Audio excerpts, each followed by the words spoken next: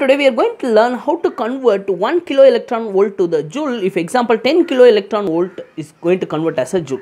If you like my channel, please subscribe.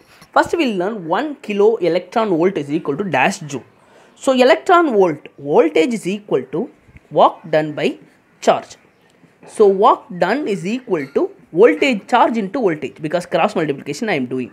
Charge we can take it as a electron. So electron volt is going to represent as a work done. That's going to be energy. Okay, so electron volt is going to be energy. So the same way kilo electron volt is given, they are asking how many joules will be 1 kilo electron volt.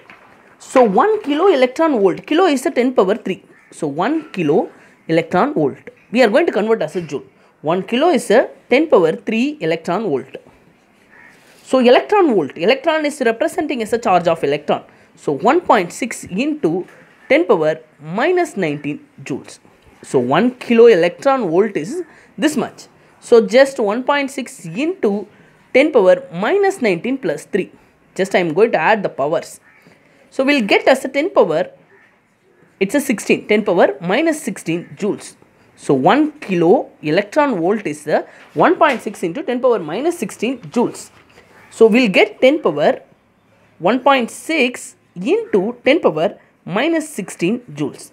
If example 10 kilo electron volt, so 10 into 1.6 into 10 power minus 16.